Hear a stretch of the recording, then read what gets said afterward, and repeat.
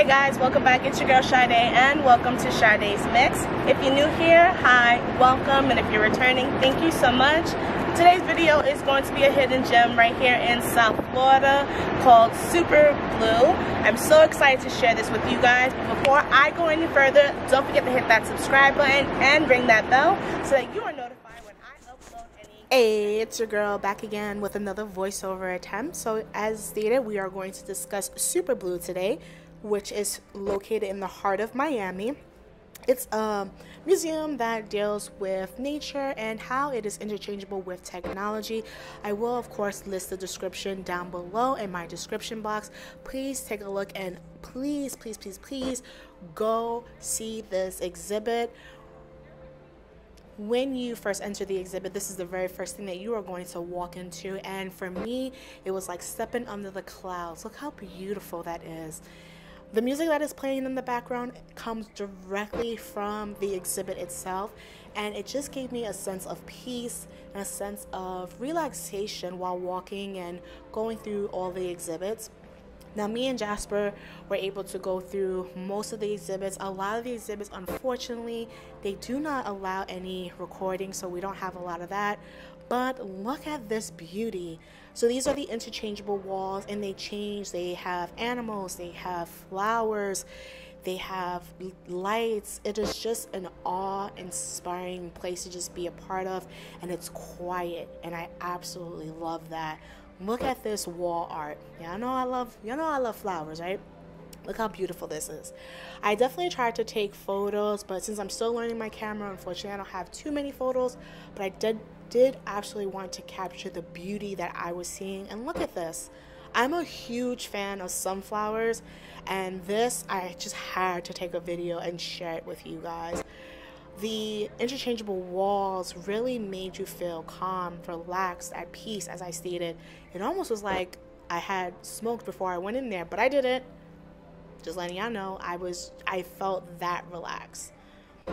So as you see here, I'm still trying to figure out my camera, and I am sorry for the shaky quality. They wouldn't allow me to have my stabilizer, and that sucks, but I know you're supposed to be a part of the experience, so whatever. And I was absolutely submerged in it. I kept coming back to this room because I was kind of confused. I wasn't understanding what was going on, but after a couple minutes, you start to see the birth of the flowers. As you can see right there, they bloom, they die, and they go through that cycle, just showing you how the cycle of life is really, and how important it is for us to be aware of our surroundings, where we stand, and how we affect nature. Such an amazing place to be.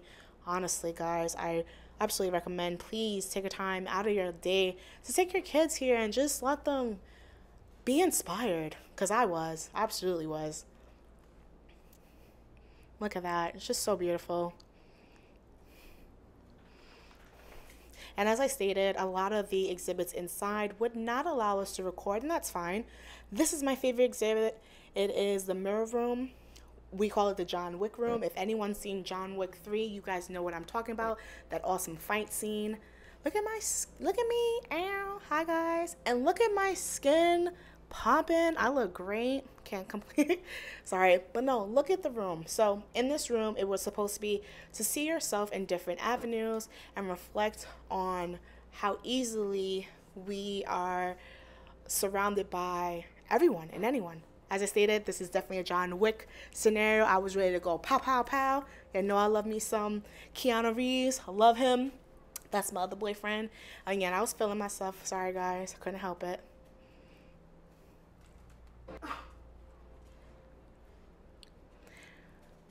So as I stated, a lot of the inside of the exhibits were interactive, so there was things that you are able to submerge yourself.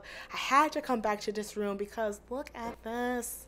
Look at this beautiful like room, peace, serenity. I just felt so calm. And someone who struggles with very bad anxiety and depression, this place, once I left, I just felt at peace, at ease, just really recentered and balanced. And I recommend, if you're struggling with any of that, to please come to this exhibit. You will be happy that you did. And here is my epic fail on trying to record the room and my dad walk, as I call it. So as you see, just going down the steps of the mirror room. I really thought I was in a John Wick movie. I'm sorry, I couldn't help it.